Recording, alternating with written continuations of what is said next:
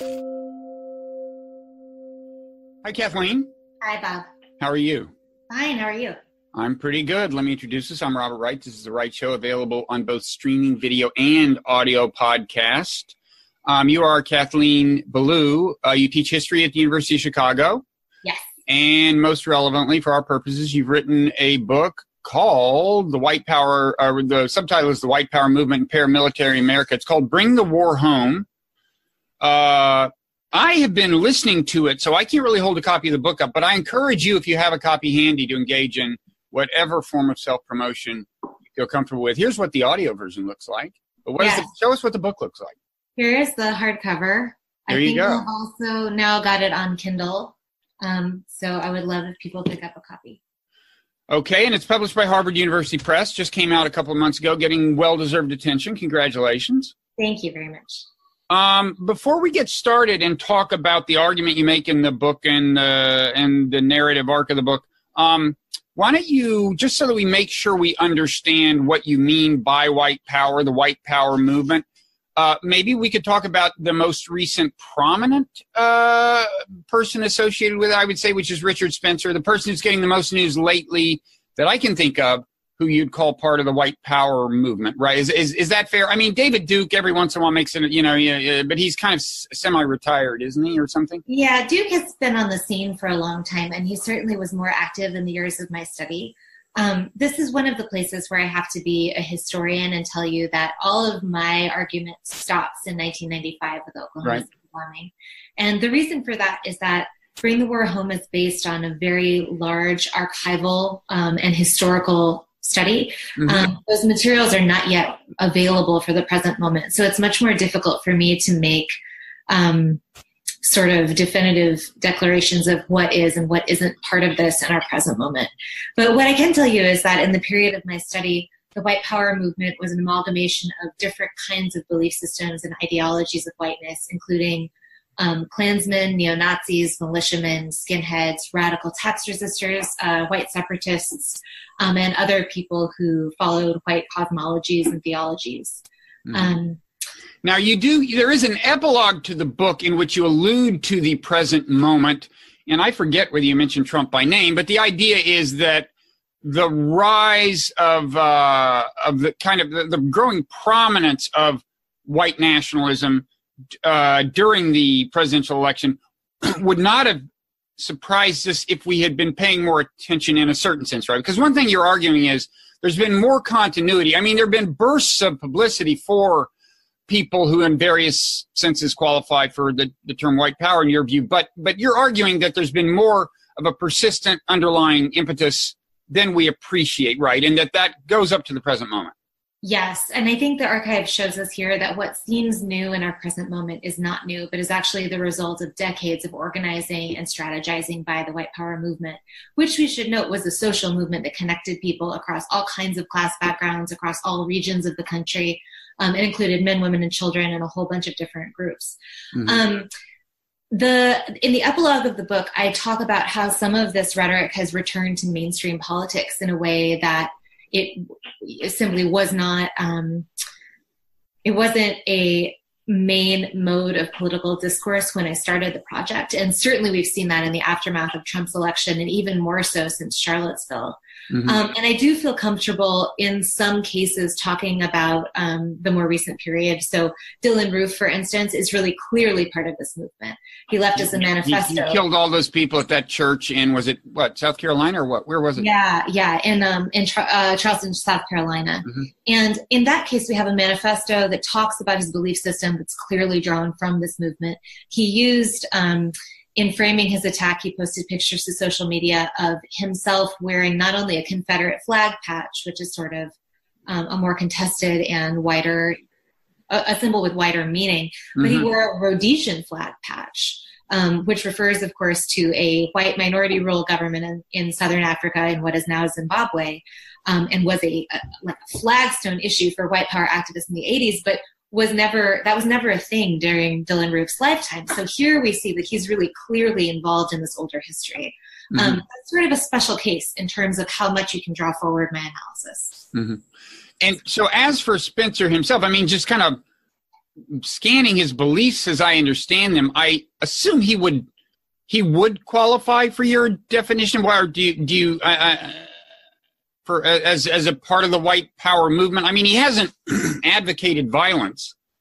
Well, I think.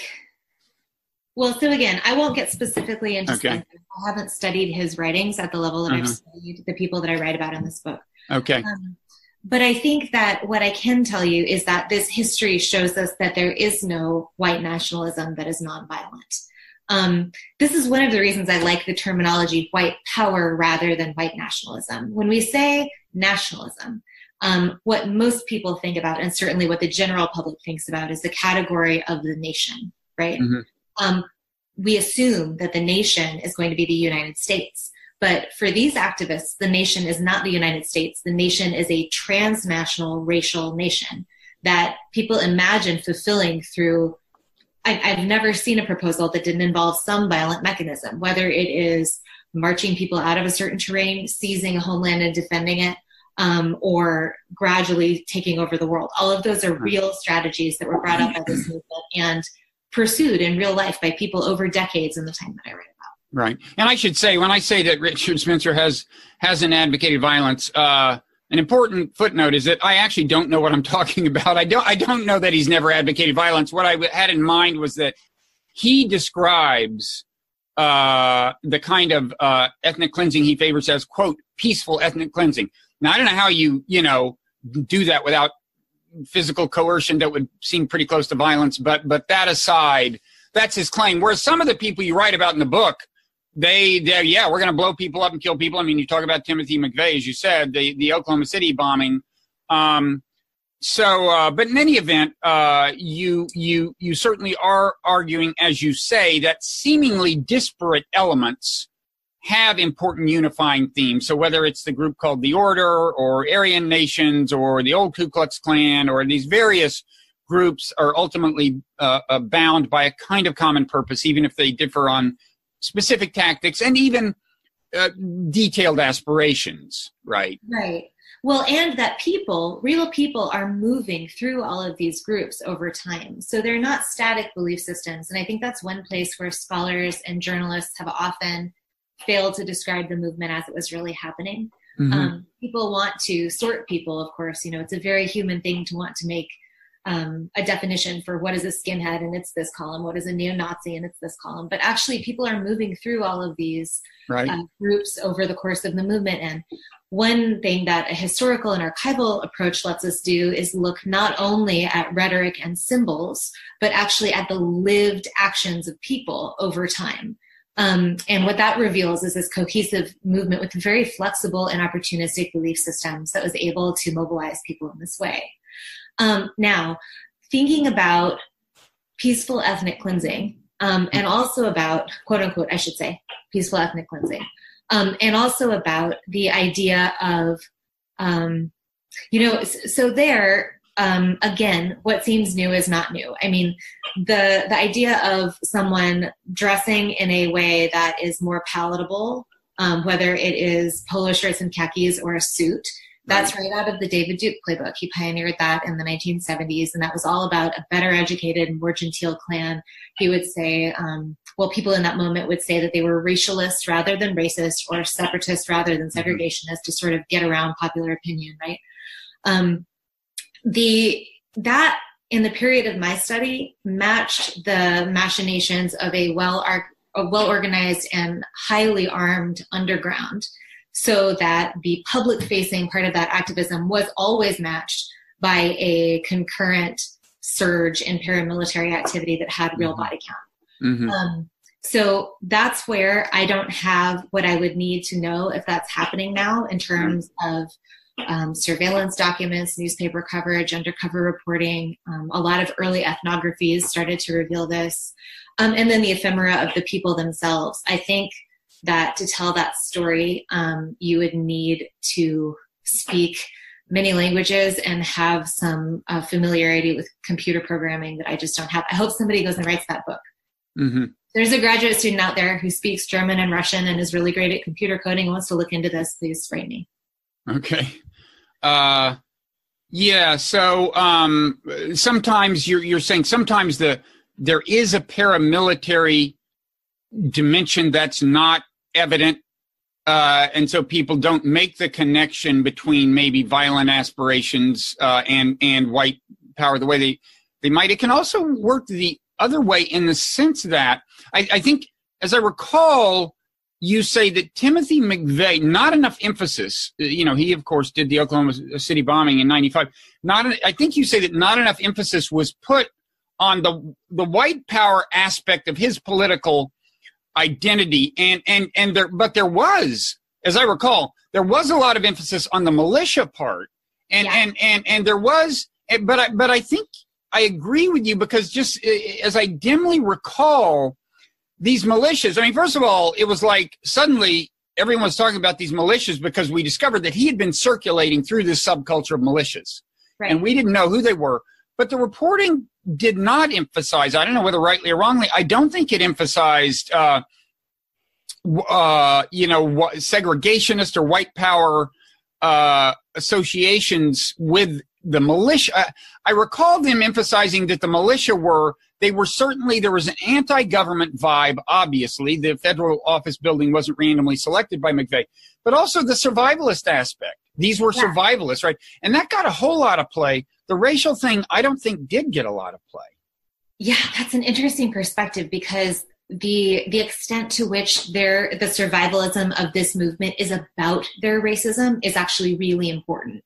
A lot of the people that I write about believed that the end was at hand, but for them, the apocalypse was equal parts about the fear of racial annihilation and the fear of the end of the world. Those things are together in this movement.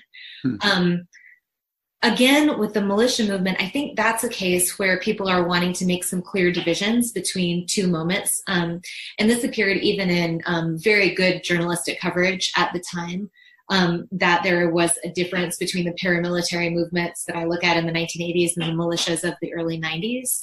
And sometimes that slippage is even bigger, and people talk about the militias as rising up in 1995, right, with the Oklahoma City bombing itself. But actually, the FBI documents show that the militias were active in the Northwest at least as early as 1989. Generally, the FBI doesn't notice right when something starts. So I would assume that it's a little earlier than that. And in that time, they documented people going to white power meetings at Aryan nations, talking about militias, and then showing up at the militia the next year, right? So there's a really clear outgrowth. I don't think it's so simple as simply saying that the militias are the white power movement.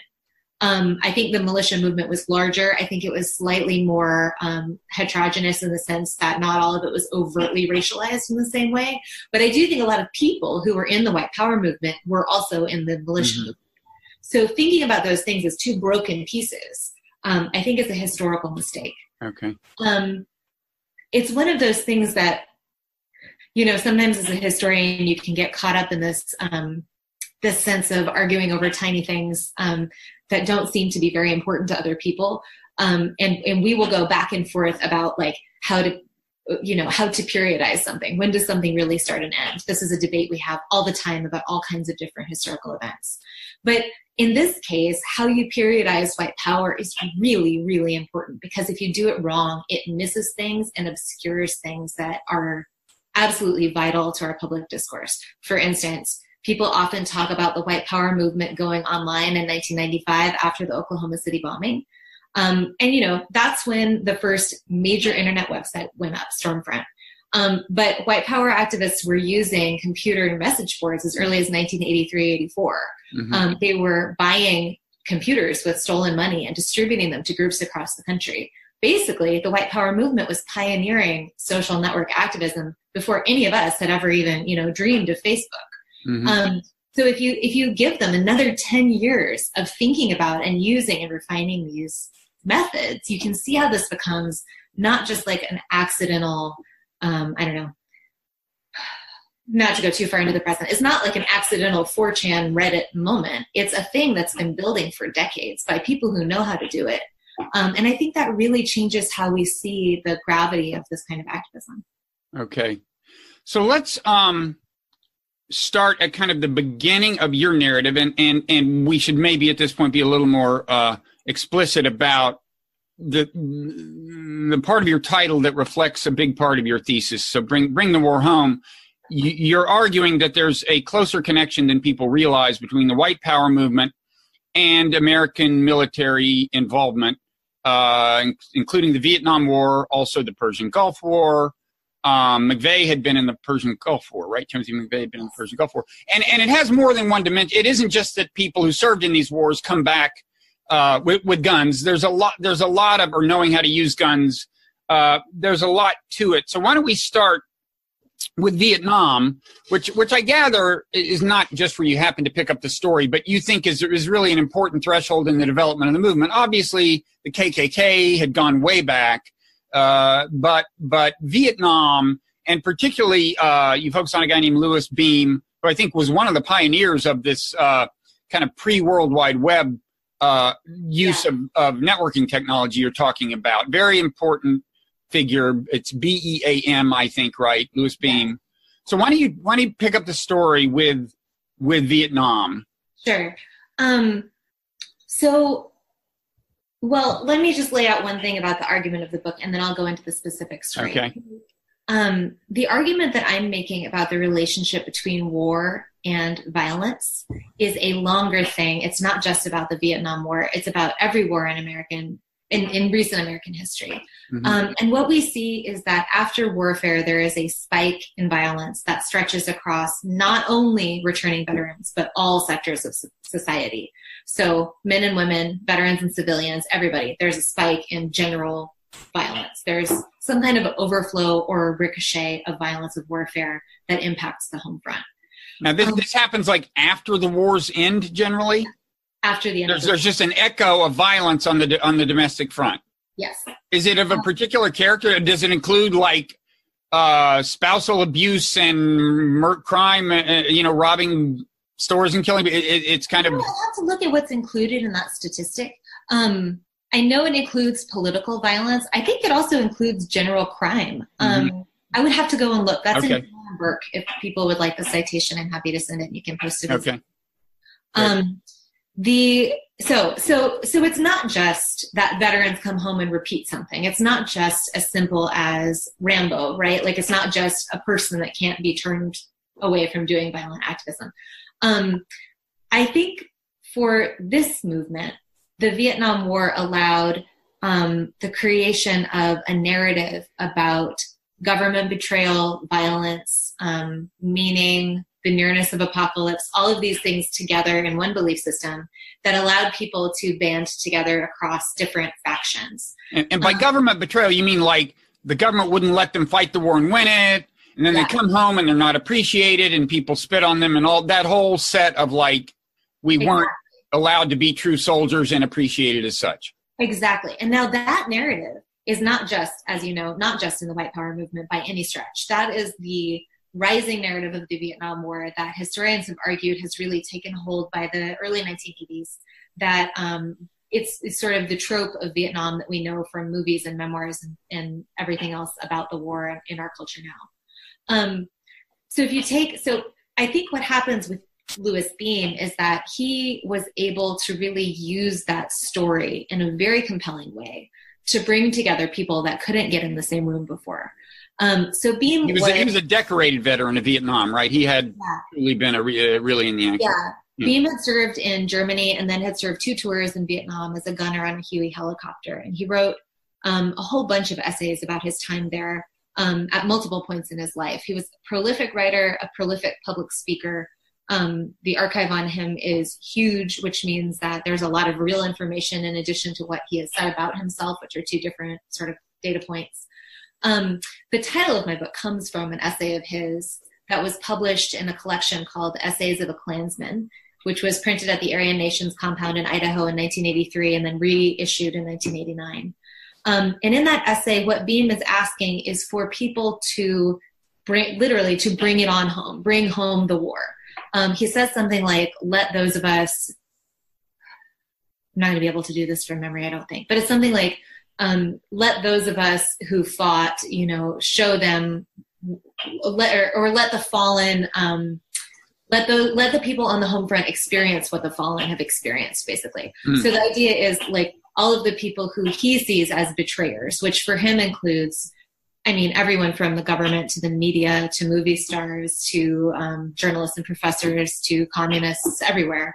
Let all of these people who don't understand this traumatic event experience it for themselves by our bringing the war home to them. Now, that idea of bringing the war home is also not unique to the white power movement. We see similar things in rhetoric on the left, in paramilitary groups on the left, in art, in Vietnam veterans against the war. There's a whole lot of talk about this gulf at this historical moment between the experience of combat and the experience of the home front.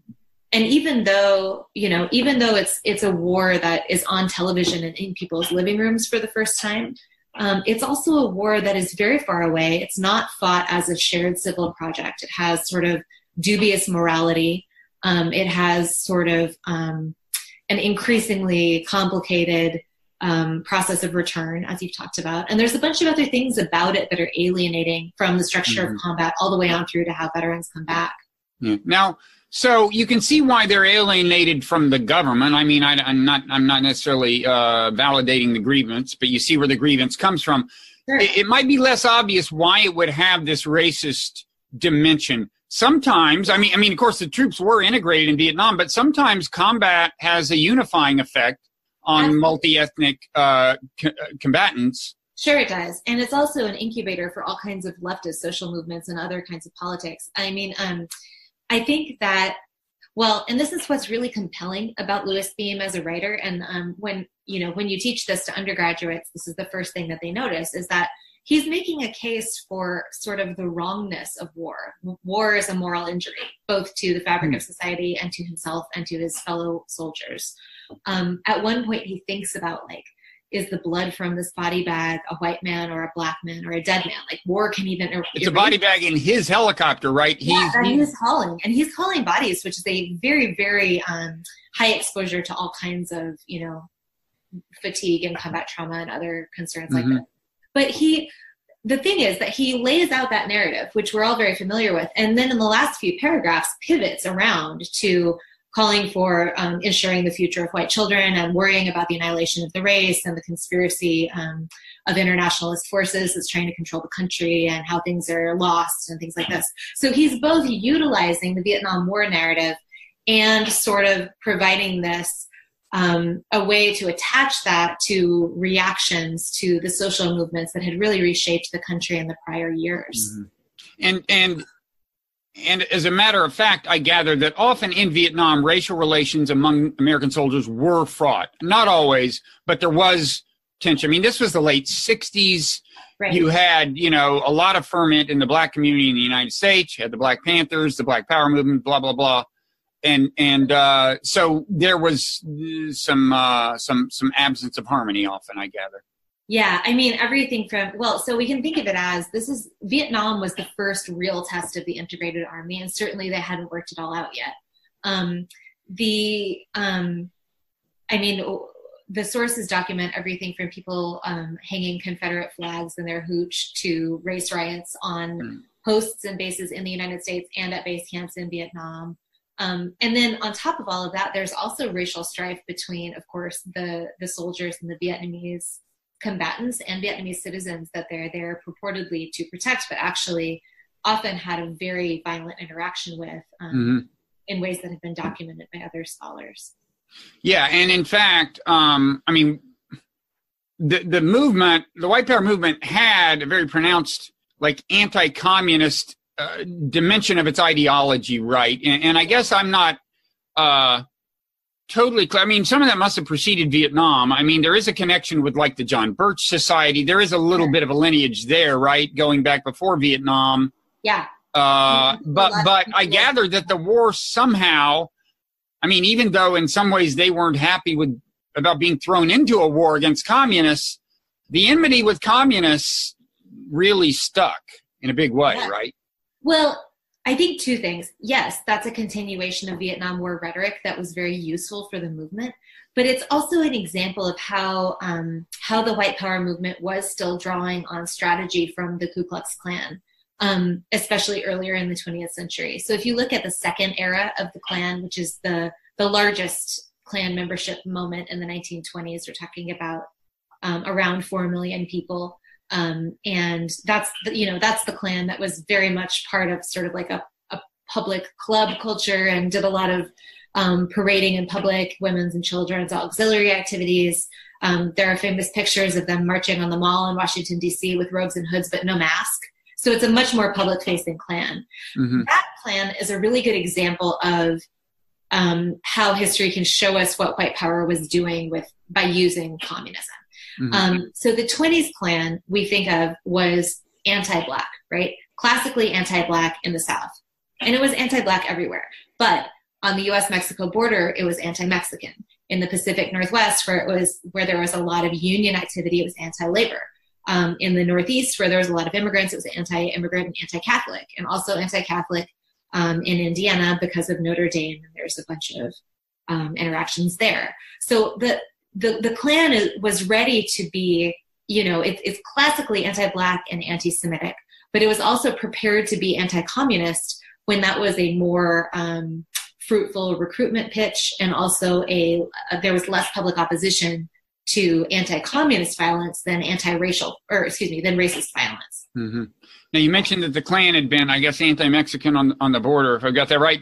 One of the early post-Vietnam manifestations of the white power movement involved immigrants, and in fact, immigrants from Vietnam. And this really struck me because of the current context, where a certain amount of the activity of people you'd call part of the white power movement, at least loosely, involves immigrants. And there was a big that was a big deal. It was these Vietnamese fishermen, right? Right. So what happened is Louis Beam, after he returned, purchased land to create a paramilitary training camp near Anahuac, Texas. He actually used the Texas Veterans Land Grant to make that purchase. So he was using a veterans benefit to create a paramilitary training apparatus to bring the war home, quite literally.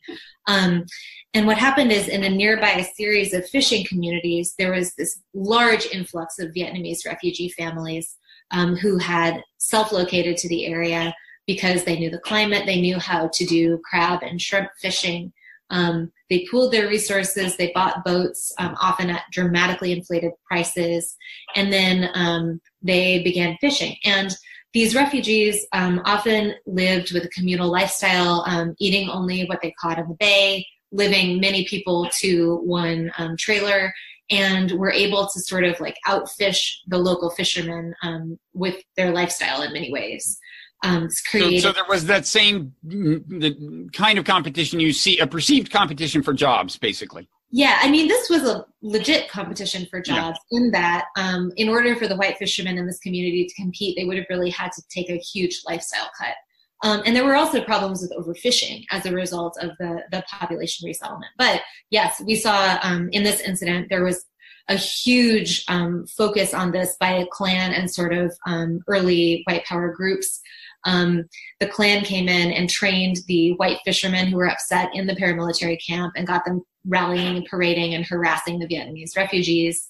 And what ended up happening is that the refugees came together with the Southern Poverty Law Center, filed a civil suit, and got a stop granted to parading in public with firearms, which was against the law at Texas at the time, and I believe still is, although I see pictures that seem to indicate otherwise. But they got to stop. They stopped the Klan harassment, and Louis Beam even relocated to Idaho for a while. Mm-hmm. Yeah, that incident is a really interesting one. It's sort of a classic. A lot of anti-immigrant rhetoric from earlier in the 20th century showed up in the white power publications about this series of events. So it's a moment where we see a lot of sort of historical threads coming together. Mm-hmm. Okay, and you just mentioned these paramilitary camps. Yeah. One thing that surprised me in listening to the book was how many different such camps there have been in the United States. I mean, as I said, this kind of hit my radar screen right after the McVeigh bombing when you started hearing about these militias. And even then, they sounded like sometimes they were kind of itinerant and there wasn't necessarily a single camp. It was just guys that find a place to get together on the weekend. But I gather there were what you could call paramilitary camps at various places in the United States, certainly in the South. Yeah. Later in the West and the Northwest, yeah. Right? Yeah, and I suspect that there was one in Pennsylvania, although I haven't been able to figure that lead. I haven't run that lead all the way down. They were across the country. People traveled to these camps from all over. People traveled between the camps. And at the camps, some of them were weakened in the sense that they had periods of activity and inactivity, but they were by no means sort of like hobby camps. They were outfitted with very sophisticated weapons and material. People trained in everything from, nuclear attack response first aid and things like this to urban warfare and sniper shooting and things like that. They had things like anti-tank weapons, and they made their own claymore mines. These are not low-tech things. Yeah. Let me put it this way. It's not just a bunch of people getting together to do something for fun on the weekend. It's right. A serious training apparatus. And some of them had the explicit plan of like overthrowing the government or throwing the government into chaos or... Well, and this might be the trickiest thing to understand about this whole movement is how could a small fringe group of people with, something like 25,000 hardcore activists only, how could they think that they could win against the United States, which is this huge militarized super state in the late 20th century? How could they possibly pull that off? And I think there we have to turn again, to a different kind of archive. There's this book, The Turner Diaries, which is it's sort of set up as a dystopian fiction piece about a white revolution that successfully overthrows the government and then creates first a white nation and then a white world. But it really became the playbook of this movement. Hundreds of thousands of copies circulated through the movement. They turned up everywhere. I mean, Timothy McVeigh, I think, had one either in his trunk or on his person at the time of the bombing. I should check that. But he had it. He'd read it and he referenced it. They kept a stack of 20 of them at the bunkhouse for the Order, which was a paramilitary terrorist group in the Northwest. They distributed them for free at a Klan and white power training paramilitary camp in North Carolina. This book was every place. And what it shows is that acts like the Oklahoma City bombing were never meant to be the end point of what they were doing. What it was supposed to do was awaken the people. Mm-hmm. These acts were supposed to work like guerrilla warfare. They were supposed to wake people up to the corruption of what they thought of as the system, which was for this movement either the Zionist occupational government, which was thought of as a conspiracy of Jewish and internationalist forces. So when you see the letter Zog on right-wing websites, that's what that refers to. That's what that is. The idea is that there are secretly Jews and other people in control of the U.S. government, the banks, the United Nations, et cetera, and that all of that then controls the media and other institutions of society. And that goes back pretty far. I mean, certainly the anti-Semitism goes back to the original Klan. Yeah. I mean, this is you would trace that back to Protocols of the Elders of Zion and things like that.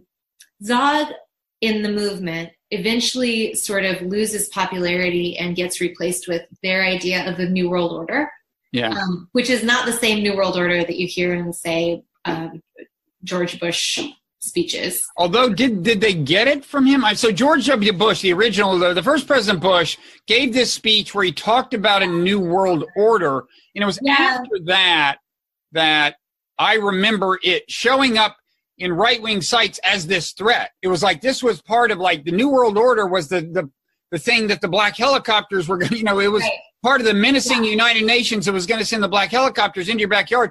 And by the way, I mean, consistent with your thesis about how kind of in a way diffuse and hard to pin down this is, that kind of rhetoric you saw in just on Pat Robertson's channel, I think. Yeah, I mean, I don't mean the Zog part, but the New World Order part. He did a book called The New World Order. Yeah, okay, there you go. So just in like right-wing Christian circles, not thought of, and maybe they didn't think of themselves as part of the white power movement, but they were, they were promulgating some of the memes that were also being embraced. Yeah, memes is actually a really good way to think about this, because bits of this ideology were very portable and very attractive. And I think that part of the way that white power worked was to bring people in through a common idea that they could get behind, like the Vietnam War story or the New World Order, or the apocalypse, actually, for evangelicals also. Right. And use that as a recruitment tactic to bring people farther into the movement. So if you think about, as I said, this is a fringe movement. So at its largest point, we're talking about perhaps 5 million in the militia movement, including members and sympathizers. That is the highest estimate I've ever seen. And I think that that's probably, that, as I said, that would include a lot of people who are not white power activists. And I think it's probably a little high. But I do think that we can trace sort of concentric circles of movement activity. So in the 80s, for instance, we're talking about 25,000 hardcore activists. Those are people who live and breathe the movement, people who marry other people in the movement. Their childcare and their schools are within the movement. Their jobs are arranged by people in the movement often. And all their friends are, full-time, they're in this movement. Mm-hmm. And then outside of that, there is like 125 to 150,000 people who aren't quite so hardcore as that, but will buy the literature, go to a rally, go to public events, go to a cross burning, things like that. Outside of that, there's another 450,000 people who would not themselves buy the literature, but who would read the literature. And you can imagine that this goes on and includes sort of this diffusion of belief. Yeah, and it includes, somewhere on the periphery, it includes things that I remember, like Soldier of Fortune magazine, which you talk about, which I had thought of as just this kind of like hyper macho, like these guys who imagine being mercenaries, they have guns, they like guns, but it had a sometimes close to explicit political dimension, right? Absolutely. Well, and one of the interesting things is that similarly, Soldier of Fortune is not a white power publication and was not at the time of my study, but it did sort of enable white power activity. So, the camo fatigues worn by the order were purchased at a Soldier of Fortune convention. Timothy McVeigh and Soldier of Fortune went to the same gun shows, right? So there is sort of like a shared paramilitary circuitry of connection. But it's also like, Soldier of Fortune referred to a whole lot of armchair warriors on the outside of this circle, and then to some people who might one day go to a paramilitary training camp for fun. And then in the center, a smaller group of survivalists, actual mercenaries, white power readership, etc. So I think the way that these things, can diffuse is part of how you find those points of connection with the mainstream. Mm-hmm. The other thing about sort of the idea of the New World Order, well, first of all, just that I think Zog slides pretty easily into the New World Order. I think those two terms do the same thing within the movement rhetoric. So New World Order was like code for Jewish conspiracy to run the world, basically? Or internationalist conspiracy. Yeah. Not the way George Bush, that's not what George Bush meant, but the way... No, within this movement. But it's the idea, it's the idea that there is a malevolent conspiracy that runs the world and has to be resisted through guerrilla warfare and revolution is the distillation at the center of that concentric circle. The other thing is that I think it's really important to think about the meaning of the end of the world within that narrative. That's where Pat Robertson and evangelical belief can come into the same what's the best way to think about this? It's that's where those belief systems touch.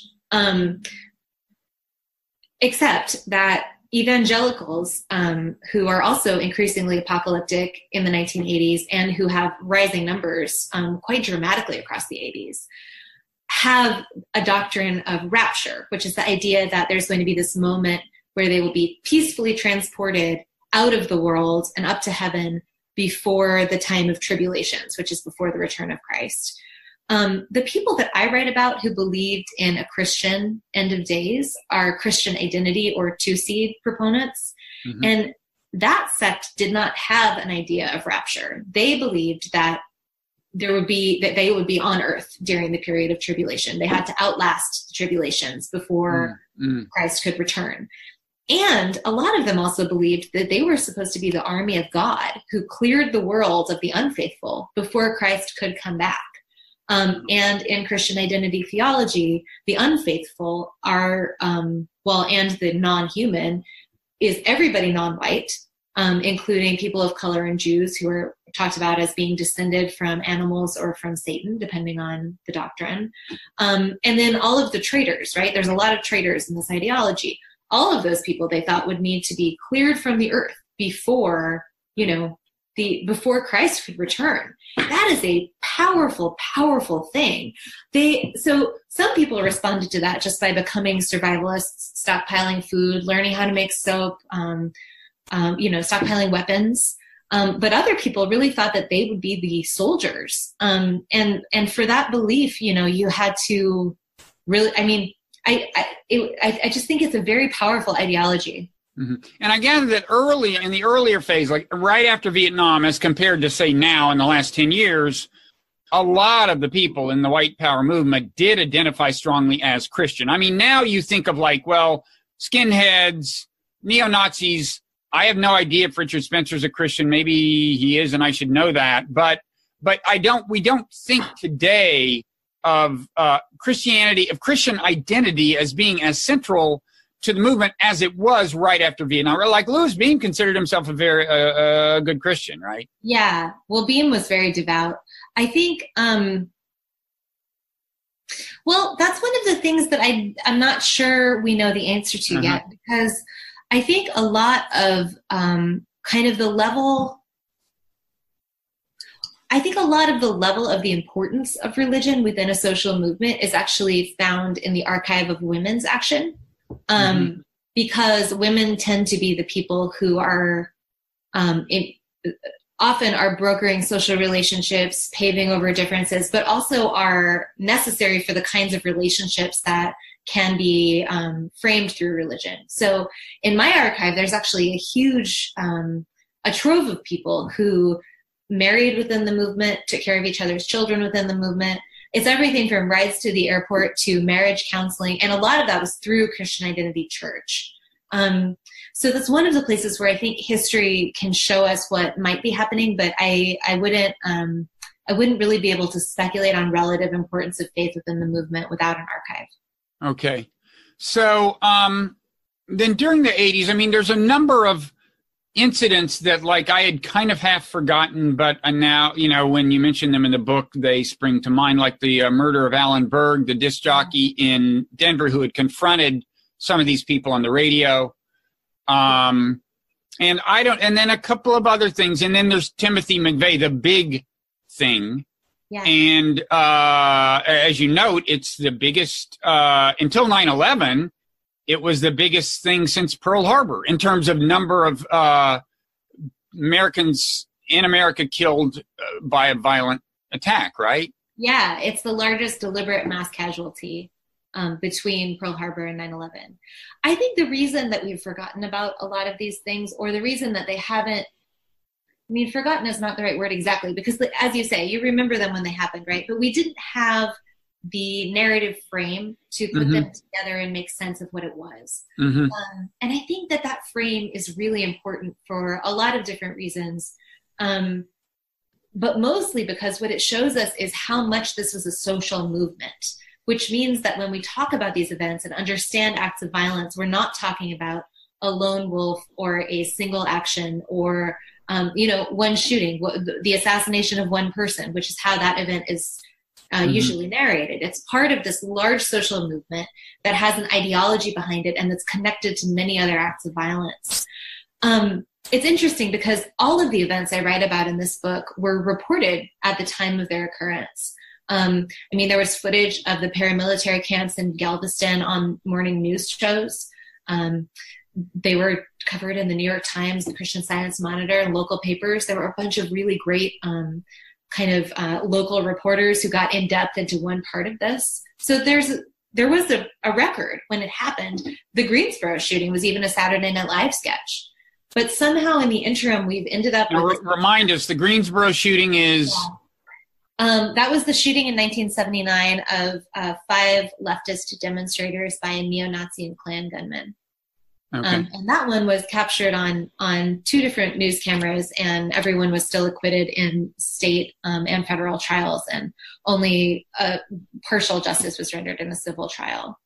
But I think what happened is that there was a large seditious conspiracy trial in 1987-88 in Fort Smith, Arkansas, that became deeply embarrassing for the government because all of the white power activists tried were acquitted, despite demonstrable seditious conspiracy that they talked about and wrote about and were carrying out. Including Louis Beam, right? Including Beam, yeah. That trial was of dubious partiality, shall we say. So things happened like 2 defendants had romantic relationships with jurors. That's one of the warning signs. If you're the the partiality watchdog, I'd say that should get the meter going a little. Yeah. Another juror, besides those ones, said that they thought race mixing was prohibited by the Bible. Tons of evidence was excluded, including evidence that showed that Beam was tied to the order. So it was a problem trial. That trial, afterwards, my colleague Leonard Zeskin found that an FBI document had actually set out the policy of, we're not going to try this movement anymore. We're going to go for individuals. We're not going to try to do this as a movement because it doesn't work. And I think that the sedition trial plus, the huge public relations disasters that were also great tragedies at Ruby Ridge and Waco meant that by the time we got to the Oklahoma City bombing, there wasn't even an investigation of whether there was a movement behind him. And for people who don't remember quickly, I mean, the Waco was this, well, first of all, Ruby Ridge was a tax evader who had an ideological connection, I would say, with the white power movement, right? The FBI wound up killing his wife, not him, not intentionally, but he was holed up in a cabin.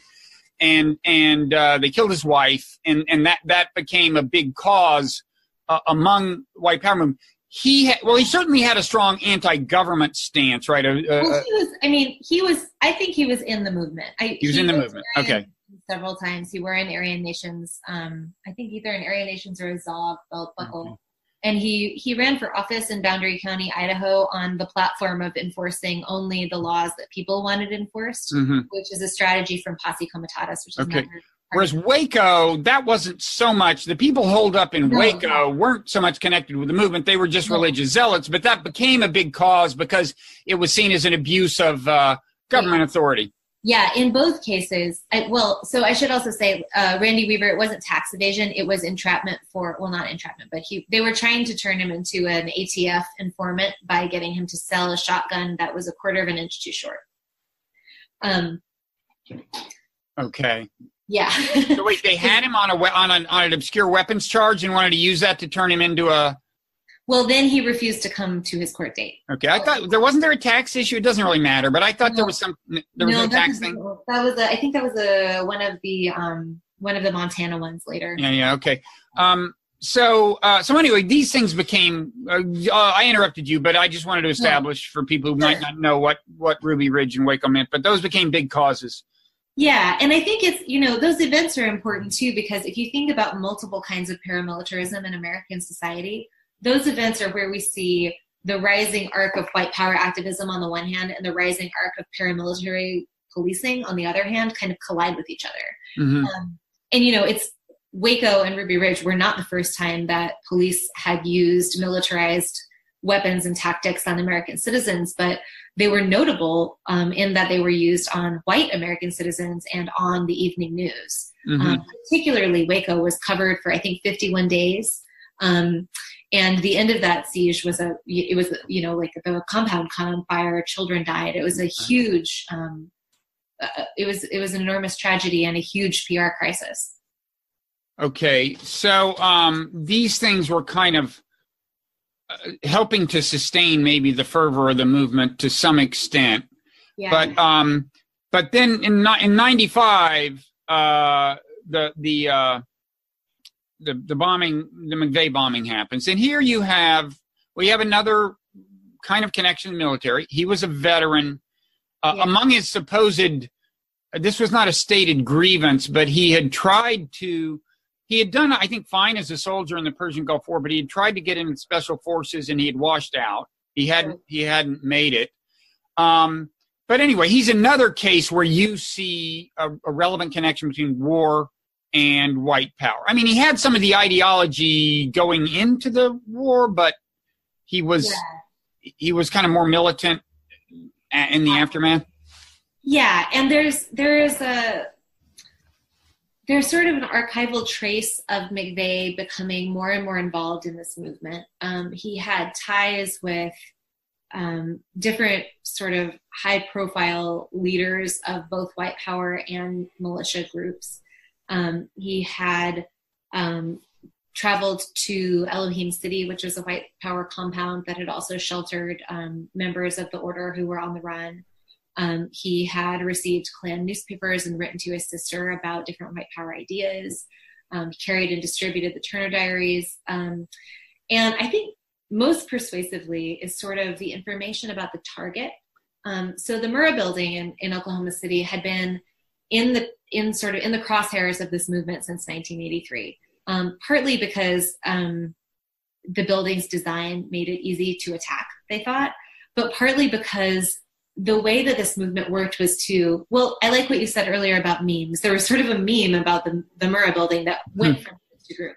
So when McVeigh stayed with Terry and James Nichols, who were in the Michigan militia. And he had known Terry in the Army, right? That's right. James could draw the Murrah building. I believe James, one of the Nichols brothers, could draw the Murrah building by memory, could diagram it by memory, freehand on a piece of paper. They had been thinking so much about this building. Another group called the Covenant, the Sword, and the Arm of the Lord, which was a paramilitary white power compound in Arkansas, Missouri, had attempted to blow it up with a shoulder-mounted missile in 1983, and it hadn't worked for a variety of reasons. Mm-hmm. But there had been attempts on this building before. And for the bombing date, McVeigh chose not only the anniversary of Waco, but also the execution date of one of the people in the Covenant, the Sword, and the Arm of the Lord who is scheduled for execution that same day, and who watched the coverage of the bombing laughing as he was put to death by the state. Okay. So there's sort of a complicated social interface that shows us that McVeigh was not, I mean, what is it to act alone anyway? But he was not acting alone. The other piece of information we have is a strategy called leaderless resistance that was introduced by Beam popularized by Beam in 1983-84, along with the early computer networks. And the idea was that cells would be able to operate without direct communication from white power leadership. That strategy was designed to do two very important things. One was it was designed to foil undercover informants, because the Klan in the civil rights era had become very, very frustrated by the presence of FBI undercover agents and informants all over the place in the movement. The second is that it was supposed to make it harder to prosecute white power violence in court, because then, if you take down one cell, you take down just these 6 people or these 2 people and not the whole movement. But I think the larger legacy of leaderless resistance is that white power has managed to obscure itself as a social movement. Mm-hmm. And we're left with this series of disconnected actions where there should be a through line and a story. Right. So one of the big reasons you think that we sometimes fail to appreciate the coherence of the movement is that as a tactical matter, they have designed it to make it hard to see the coherence, to make it hard to see the connections among the groups that constitute it. Yes, exactly. And that's what's happening in McVeigh's statement that he acted alone. I think he is embodying the strategy of leaderless resistance there. Mm-hmm. So as for his own connection to the war, in this case, the Persian Gulf War, I doubt we've covered like all of the respects in which you think there is a connection between war and the white power movement, and maybe extremist movements in general. I don't know. But do you want to say more just to make sure we understand the different ways you mean. I mean, one thing, the most obvious is people go to war, they become familiar with weapons, they sometimes come back kind of messed up, right? That's one thing that happens. Mm-hmm. But there are other connections you see, right? Yeah, I think the importance of the Vietnam War did several different things for this movement. First of all, it created, as we said, it created that story that brought people together across different belief systems. That was really important, and that was made possible by the narrative. They sent us there, they didn't let us win it, they don't appreciate us when we come back. Yeah. That kind of anti-government story. Yeah. By contrast, Klansmen and neo-Nazis who had fought in World War II were not able to get in the same room until the Vietnam War because there wasn't that sense of betrayal. Mm-hmm. Another thing that the Vietnam War did was to provide a very material, what should I say? It provided the material and infrastructure for the kind of violence that would be carried out. And you see this in groups like the White Patriot Party in North Carolina, where they were actually obtaining stolen military weapons from Fort Bragg, which is the nearest army post, and training with actual stolen military weapons and material. That's literally using the technologies of the Vietnam War at home. That's a very literal version of it, but we see that with uniforms, with symbols, with rhetoric, even with things like calling, using racial slurs for communist guerrillas in Southern Africa that had been used for Vietnamese combatants in Vietnam. Mm-hmm. But I think also it's about this imaginary of the Vietnam War, this narrative frame of activism. The Vietnam War is what set the parameters for what people thought would be feasible and possible for how people could envision a response to what they saw as a militant superstate in the 80s and the 90s. Mm-hmm. I mentioned that sometimes people come back from war kind of messed up. And we've alluded to there are various ways people can get messed up. Timothy McVeigh's mother left him when he was young, and who knows? There's another guy you mentioned, David Lane, who you say was kind of famously sexually frustrated. There's a lot of different ways that people can get messed up psychologically. Do you have a view on kind of what the connection is? I mean, people are sometimes reluctant to emphasize that theme because they think it'll be taken to absolve people of responsibility, or it'll be taken to distract from what is, in fact, an ideological coherence among the people who constitute the movement. I've never really thought there was a contradiction there. I mean, there can be an ideological coherent movement that draws disproportionately on messed up people, but do you have a view on the kinds of psychological forces that, in a generic sense, that draw these people into these movements? I think it really varies a lot. I think, and I should say only in a few places do I have enough archival depth on any person to even begin to see that kind of information. I'm not a psychologist. I don't have sources that really let me go, there. I have people who speak about their war experience in the language of PTSD as we would understand it from that period. But whether that is done in a performative way or a genuine way is really difficult to say, because that was also a very popular way of sort of referencing your war experience in a way that would appeal to other people. And when people speak about it, it's usually in the context of recruitment. Mm-hmm. It's difficult to say. On the other hand, I mean, there's some evidence that I believe Beam writes that he's diagnosed with PTSD. He also, rumor is that he withdrew from the movement because of the effects of Agent Orange poisoning. So he's an example of kind of the embodied Vietnam War taking him out of the movement too. Of course, that would be a convenient narrative for people who stay in the movement, right? It's like, not only do we have an innocent explanation of why he deserted us, but we can blame Vietnam for this too. Yeah, and I mean, I think that there's been some work by psychologists and ethnographers about what draws individuals to this kind of activism. Mm-hmm. My sense is that there's actually a lot of different kinds of people in this movement, and that was one of the things that I found really surprising in the archive. I found people with advanced degrees. I found physicists. I found rocket people.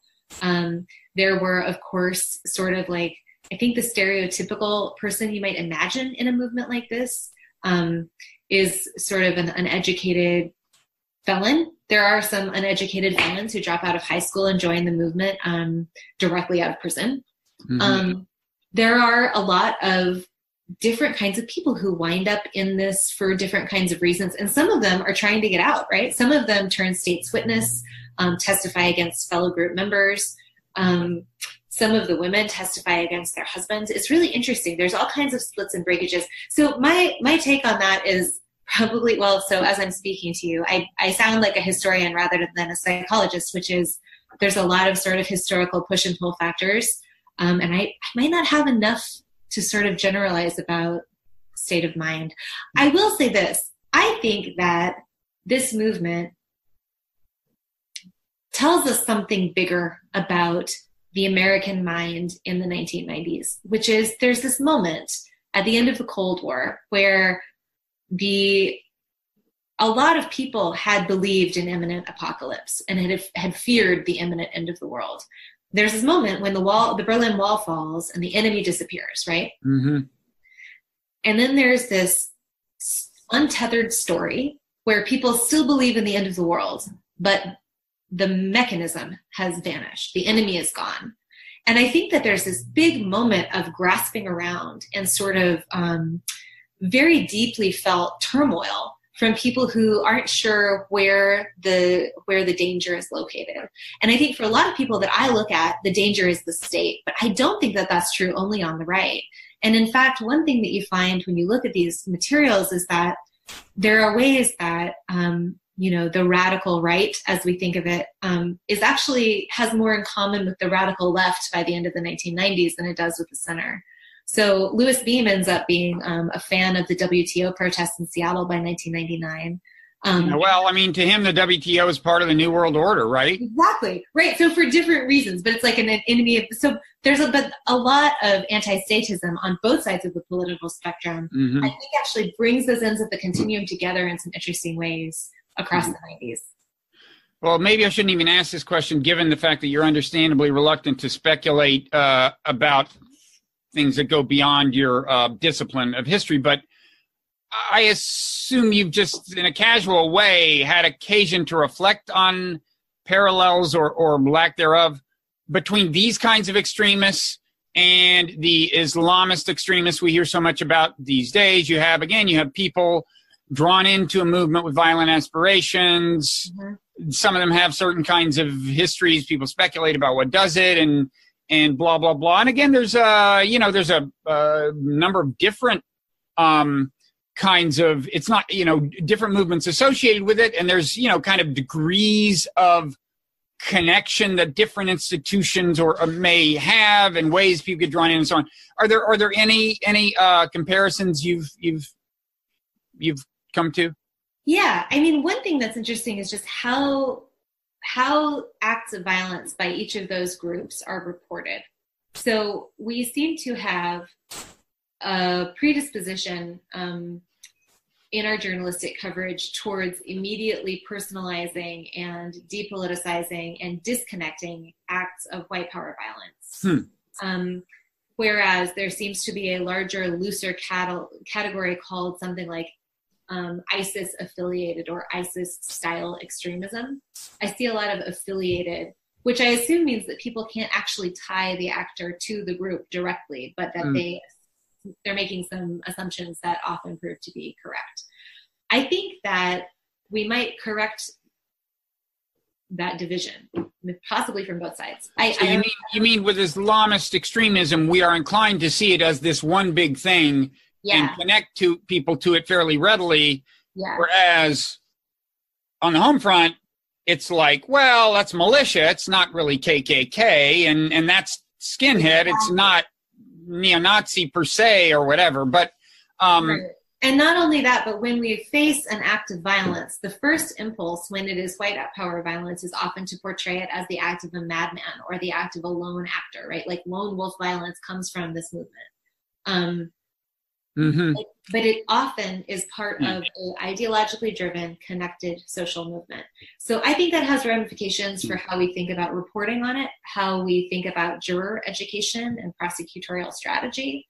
I think it has implications also for just very simply how we think about it, how we think about the history of these actions. Now that's interesting, because thinking about modern Islamist extremist terrorism, or whatever you want to call it, when you look at an individual actor who's done something violent there, and you start looking for individual causes, like you might say, well, he had been marginalized, he didn't feel at home, he wasn't fitting into America.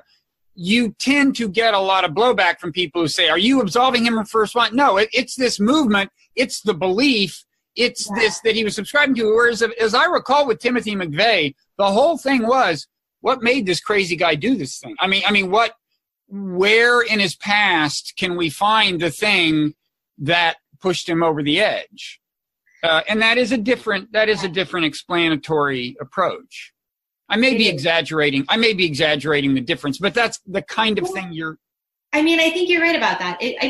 One piece of evidence there is that, they were looking for a Middle Eastern gunman or a bomber for the Oklahoma City bombing before they lucked into a arrest of McVeigh.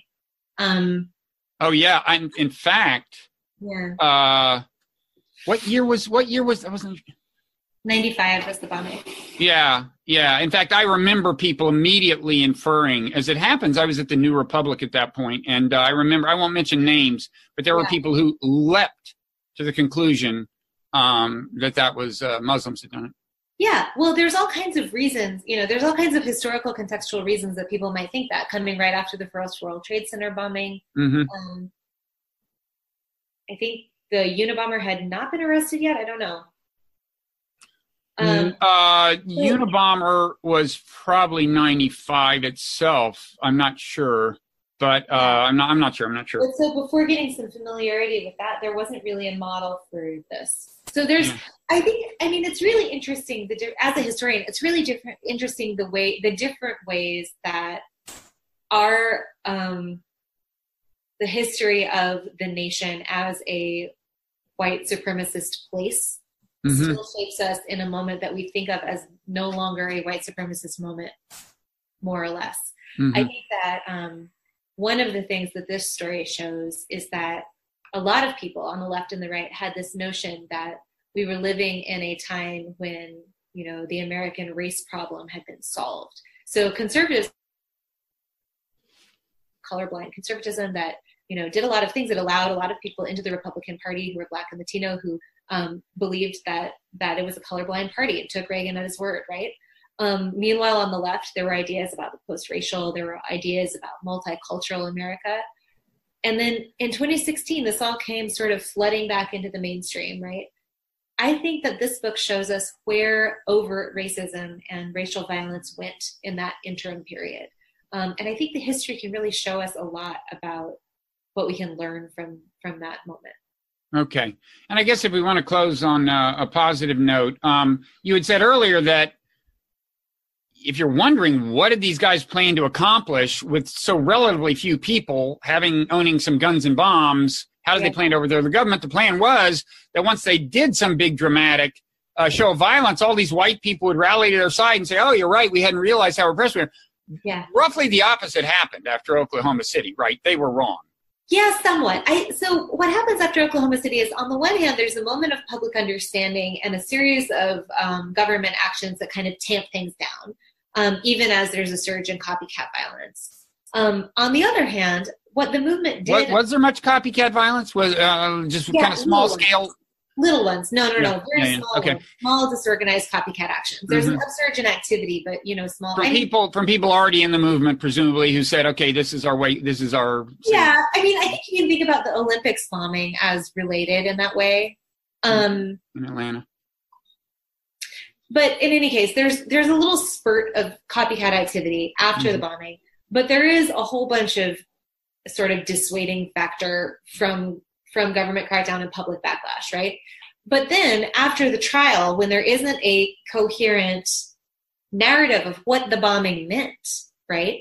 we never got the narrative of this is what this was. I think it just left open the space for this movement to regroup and reemerge, which it has done quite successfully several times before. And I think that, you know, they were, as I mentioned, very adept at using the internet. So you see Stormfront, the first big website, come up right after the bombing. And then, of course, a proliferation of white power websites.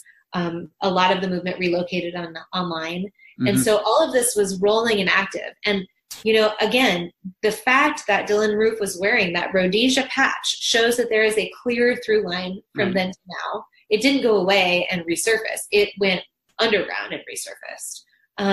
So I think we have to think of this as a movement with many decades of organizing behind it, with coherent ideologies, even though they are reprehensible to me. You know, they do have a worldview. They do have a series of goals and reasons for their actions, and they are things we can understand and learn from the past so that we can do better. Okay. And now I know you're reluctant to talk about the present because you haven't studied systematically. Your thesis is, as you just said, with this movement in particular, there tends to be more than meets the eye, and there tends to be more in the way of historical continuity than is evident.